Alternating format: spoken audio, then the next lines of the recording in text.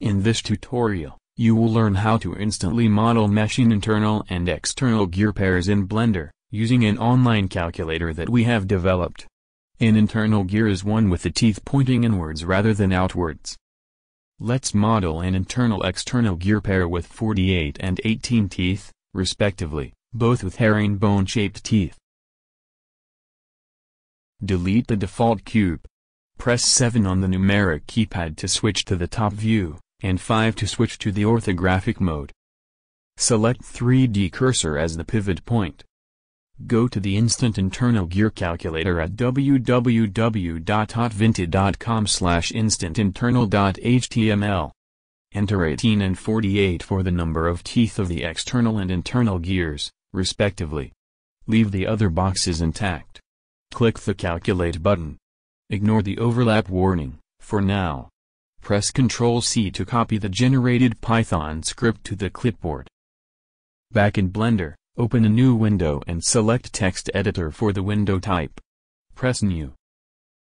Paste the script from the clipboard to the new window. Press Run Script. The outlines of the gears have been created instantly. Note that the outlines overlap slightly. This is what the calculator's warning was about. Go back to the calculator. Increase the profile shift for the internal gear by small increments until the warning no longer appears.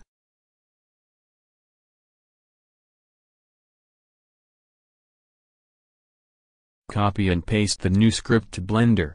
Delete the existing outlines and run the script again. As you can see, the outlines no longer overlap because the profile shift has slightly reshaped the teeth of the outer gear, and increased the distance between the gear centers. Let's turn these outlines into full-bodied gears with herringbone teeth.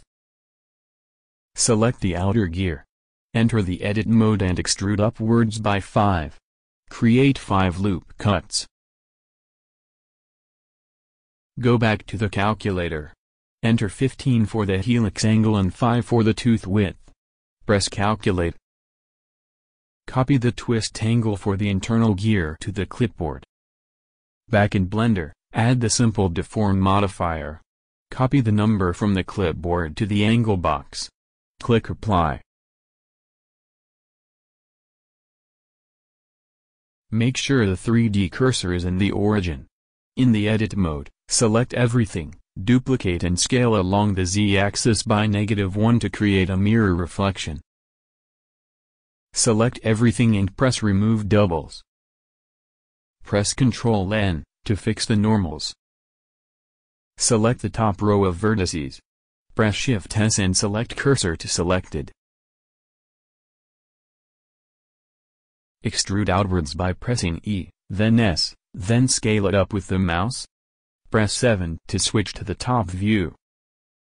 Apply the To-Sphere tool by pressing Shift-Alt-S, then 1, then Enter. Extrude downwards by 10, and use Bridge Edge Loops to bridge with the lower row of vertices.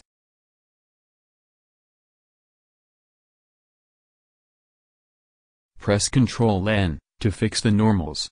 Exit the Edit mode. Our outer gear is ready. Select the inner gear. Enter the Edit mode. Extrude upwards by 5.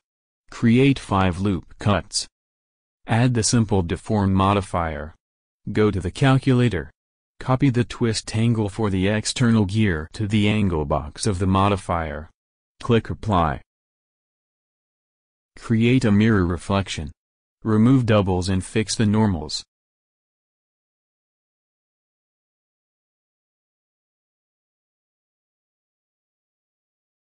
Turn this geometry into a manifold object, the same way as with the outer gear.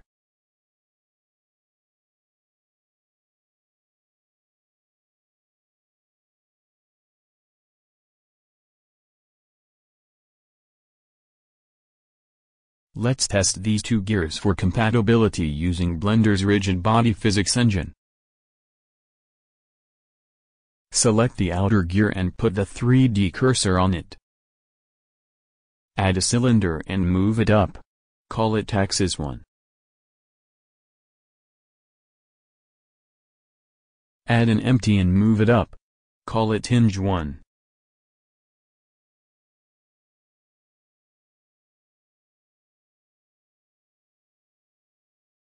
Select the inner gear and put the 3D cursor on it. Add a cylinder and move it up. Call it axis 2. Add an empty and move it up. Call it hinge 2.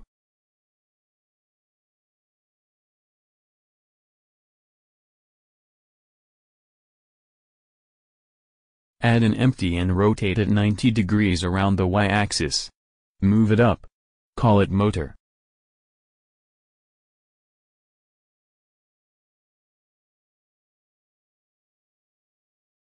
Select the outer gear. Open the Physics tab. Click Rigid Body. Select Mesh for Shape and 0 for Margin.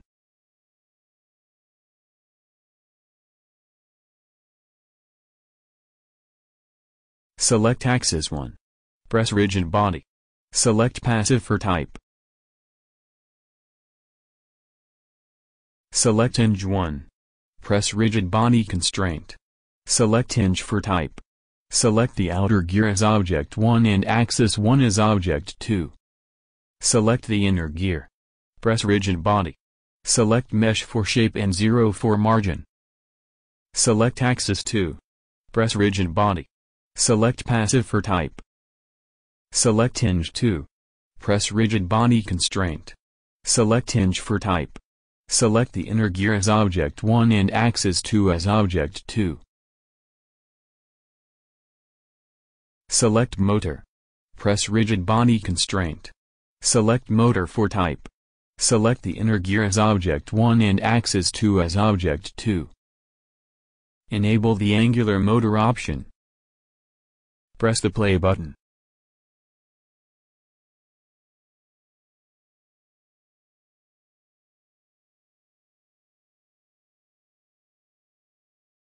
Now let's turn this simple system into a fully functional planetary mechanism by duplicating the inner gear twice, and adding a center gear, also known as the sun gear. Go back to the calculator. We chose 48 teeth for the outer gear and 18 for the inner gear. According to the calculator, this leaves enough room for a 12-tooth sun gear with the profile shift of 0.499. To model the sun gear outline instantly, go to the Instant Straight and Helical calculator. Enter 12 and 0.499 for the number of teeth and profile shift of gear 1. The number of teeth for gear 2 is not important, so enter any number such as 12. Enter 15 for the helix angle and 5 for the gear width, the same values as we used previously. Press Calculate. Ignore the warning. Copy the script to the clipboard. Back in Blender, go to Layer 2. Paste the script to the text editor and press Run Script. Delete the gear on the right. Move the other gear to Layer 1. Select the outer gear. Put the 3D cursor on it. In the outliner, select the gear outline with the name M1, Z12, X 0.499. Press Shift S, and select Selection to Cursor. Enter the edit mode. Extrude upwards by 5. Create 5 loop cuts. Add the simple deform modifier. Copy the twist angle from the calculator.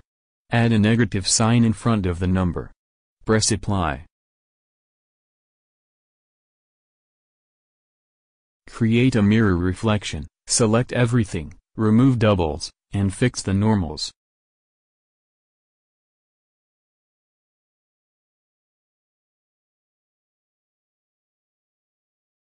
Turn this geometry into a manifold object, the same way as before.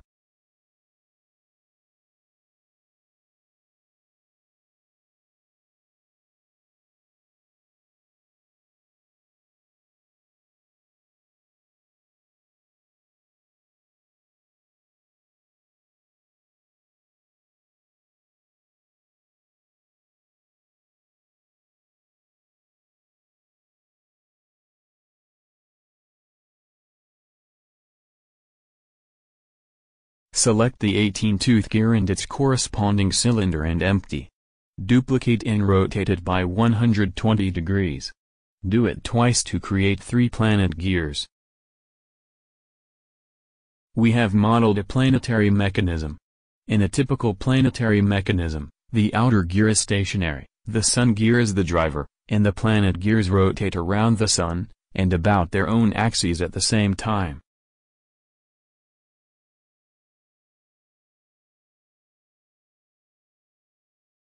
Select the sun gear. Press rigid body. Select mesh for shape and 0 for margin.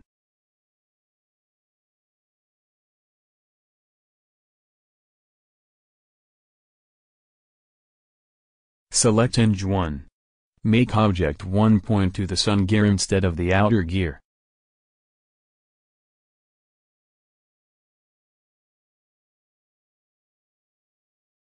Select the outer gear and change its type from active to passive. Select the motor empty and delete it. Put the 3D cursor on the sun gear. Add an empty. Rotate it by 90 degrees around the y-axis. Move it down. Call it motor.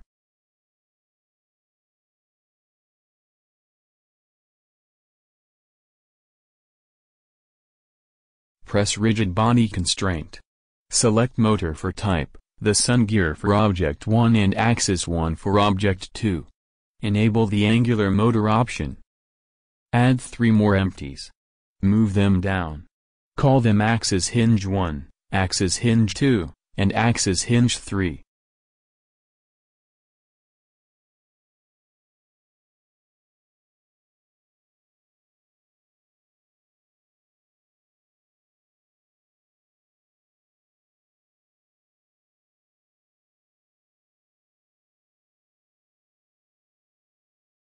Select axis 2. Change its type from passive to active. Do the same for axis 2.001 and axis 2.002.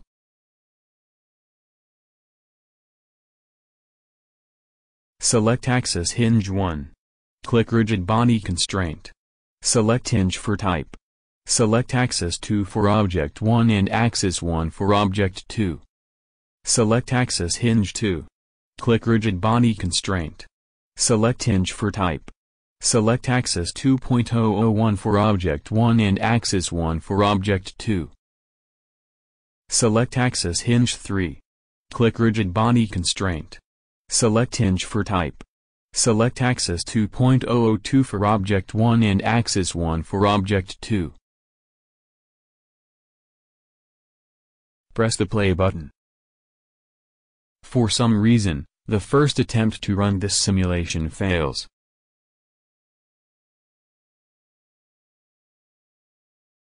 But moving the bottom 3 empties up or down helps fix it.